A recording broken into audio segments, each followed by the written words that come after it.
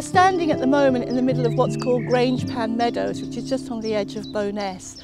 And as you can see, it's an absolutely beautiful place. We're in July at the moment. The meadows that were planted as part of an IFLI project are at their absolute best. And it's amazing to think that only sort of 20, 30 years ago, this area was part of an industrial complex. This was part of the colliery area of Bowness. It would have been deafening with machinery. And now it's this really peaceful, quiet place. You can hear the bees buzzing, you can hear the birds singing, and it's an amazing transformation.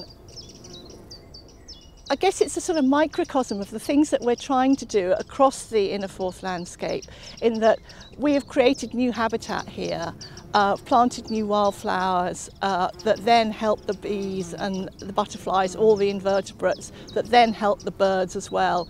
And then they help the people, because we get people walking through here all the time and really enjoying it and feeling that this is a special place now. So I think that the things that we've done all around the landscape, be it this kind of natural creation or whether it's the historic environment that we're improving, it makes a difference to people at the end of the day.